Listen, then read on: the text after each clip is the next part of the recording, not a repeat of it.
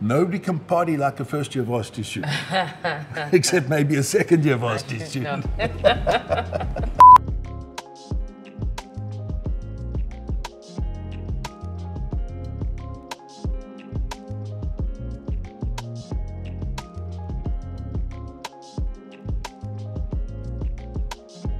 So what's really fascinating is to have seen in the evolution of Chenin the different styles. You know.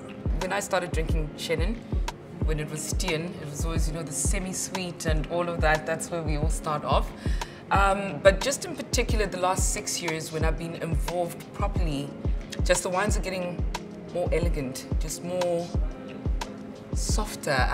You know, just you're getting a little bit more saltiness that's coming in, a little bit more higher acid. So the use of oak traditionally, I mean, as we like to do in South Africa, has just been taken back to just to be able to express the fruit in its entirety.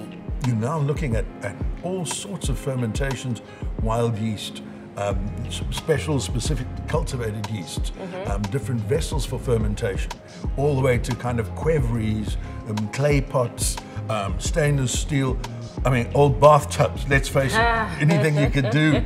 I mean, barrels, and to your point on wood, barrels are becoming more and more neutral, with older oak being where you're looking at the functionality of that barrel and the micro-oxygenation rather than the oak flavor. I think over the last few years, we've also started understanding our climate and our terroir, and we know that we have sunshine here, everything's bright and everything, so we're starting to understand that just letting it sit until it's sort of like your late harvest is not exactly what we're getting. We want to show sunshine in a bottle. So you pick it a little bit earlier and it's just bright and it's sparkling, and you sit on a hot day like this, it's just...